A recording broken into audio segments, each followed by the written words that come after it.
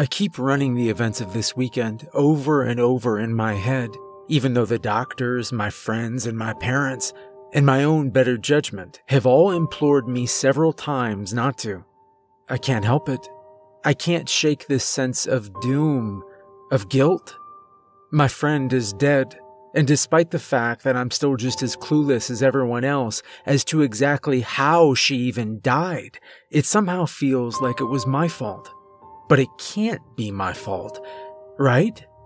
I didn't do anything wrong. When Kara came back from her summer in Canada, and both Jason and I immediately picked up on the fact that something was very off about her, I did what a good friend is supposed to do. I bombarded her with memes and consistently invited myself over to her house after school and brought her the occasional frap before first period. And when my usual moves didn't seem to shake her out of the weird, twitchy funk she apparently found herself in, I ramped my game up a notch and organized a camping trip. This strategy usually worked.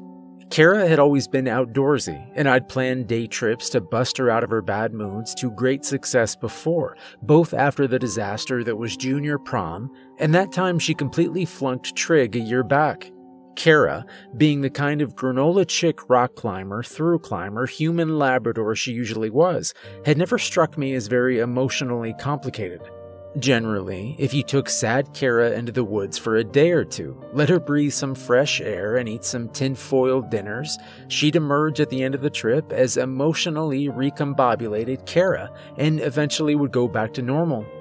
Though, I guess what I was dealing with at this point wasn't the sad Kara I'd seen before. She wasn't moody or pouting or brooding or whatever.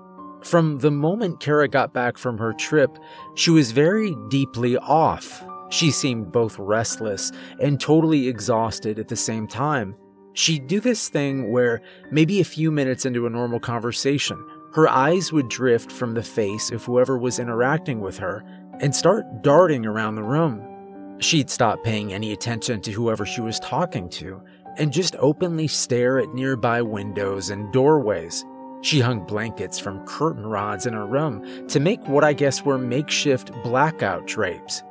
And she absolutely refused to go out with me or Jason or anybody after dark. Sure, I guess at some point I could have asked her what specifically was wrong, but that wasn't the way I operated. And it sure as hell wasn't the way Kara operated. I think Jason reached out to her about it at some point, but as far as I can tell, she just pretended not to know what we were talking about. So, I invited her camping, and considering how cagey and weird she was being, I kind of expected her to say no. But when I texted to ask her about it, she responded with a sounds good basically instantly. And when Jason and I pulled up to her place in my mom's van at 6 a.m. last Friday, she was packed and ready to go. She was pale as hell, her pack was barely thrown together, she looked like she was going to war, but she was there. I could see her mom staring at us from her bedroom window upstairs, and I remember thinking that she had that same twitchy, nervous look in her eye that Kara did, but I didn't think to ask about it. Idiot. I'm a moron. Why didn't I ask?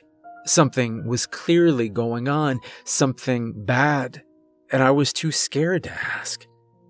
We drove up to the state campground about an hour north of our suburb, and we broke out the tent I got from Home Depot and the death trap grill that Jason snagged from his dad, and we tried our best to pretend that it was just a normal trip and everything was fine. We ignored the fact that Kara, whose usual move was to get immediately blitzed on whatever cheap beer we'd bring and scramble up the nearest attractive tree, spent basically the entire night huddled in front of the fire. We ignored how she jumped and swiveled and stared anytime a pine cone so much as dropped within 100 feet of us, like she was expecting someone to burst out of the woods at any point and ambush her. We ignored how, very briefly, when Jason and I were talking about the movies we were looking forward to coming out next year, she looked like she was going to burst into tears. We ignored her very transparent efforts to try and stall once the sun went down and Jason and I started yawning. How she tried to start conversations she clearly didn't have the attention span or energy to maintain just to keep us from turning in for bed. We ignored it all. Every red flag. Then we went to bed. We climbed into the tent, and she asked us to leave the electric lantern on. I shrugged, and Jason said it literally didn't make a difference to him either way. I woke up at one point in the night, I think. I can't tell if I dreamed this, or if I made it up after the fact, or if it actually happened, but I vaguely remember being woken up. I remember that it was weirdly windy, or at least it sounded windy, like the trees were all swooshing around outside, louder than they had all night. I remember that I could barely hear Kara crying, or almost crying, in a half-choked, suppressed sort of way. I was too dazed to turn over and ask her what was wrong. I was half asleep. Still, I should have tried to talk to her. I think, in between hitched breaths, I heard her whisper something along the lines of, "I'm sorry." There's still a good chance I dreamed all of that, made it up, to make sense of the trauma or whatever. I really hope I did. I woke up around dawn, and I noticed that Kara's sleeping bag was empty.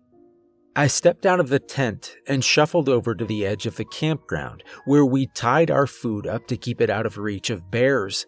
I started fumbling with the pulley connected to the bear bag, and I felt a drop of water splash the back of my neck. I looked up to see if it was raining, and I looked up to see Kara, way high up in a tree. 85 feet, I think, is what I ended up hearing the official measurement was, way high up. She wasn't sitting on a branch. These were big old ponderosas. They didn't have branches thick enough to sit on, not that high up. She was impaled, stuck onto the tree like a fly on a pin, 8 stories up, and she was bleeding on me. I fainted, which I've never done before, and apparently I cracked my head pretty bad on the way down. I woke up flat on my back about an hour later with one of Jason's shirts pressed onto a gash just below my hairline. I'm lucky Jason found me at all. He woke up maybe 15 minutes after me and made the same beeline for the food that I had. He basically tripped over my body. It wasn't long after I woke up that he asked me where Kara was. I explained to him what I'd seen, what I could still see if I looked straight up. He believed me right away, despite how completely insane the image I was describing was. Must have been something in my voice when I told him, I guess. By the time the cops got there, the bleeding on my head was slowing down. We got ushered out of the camp pretty fast. They told us that it was because I might have a concussion and needed medical attention immediately. But really, because they seemed deeply freaked out by what they were looking at, and getting us out of the way was the only thing they could do to even begin to look like they had a handle on the situation. I got set up in a hospital room, had some x-rays taken, talked to some doctors, then talked to some cops, detectives technically, who seemed as clueless as me. They asked the basic questions: how I knew Kara, if she'd been acting strange lately, if I knew anyone who might have meant her harm. Yeah, officer, now that you mention it, she left Landon from Home Ec last week, so maybe he followed us out into the woods, dragged my friend 1,000,000 feet in the air, and skewered her onto the top of a tree like a Christmas star. Sounds like a lead to me. My parents, of course, are out of town. Work conference. I called, told them I was okay, didn't really give any other details. They'll probably hear all about it on the news soon anyway. I don't want to go home alone. I'm very deeply freaked out. I don't know if it's because there's probably a mountain of fresh trauma bubbling in my subconscious, or if my little spill actually knocked something loose in my head, but I absolutely cannot look out the window in my hospital room, can't even glance in its direction. I'm on the 5th floor, but I keep expecting something to pop its head in. I keep expecting to see something staring at me from the other side of the glass. There's woods near the hospital, and when it gets windy, I can hear the leaves brushing up against each other.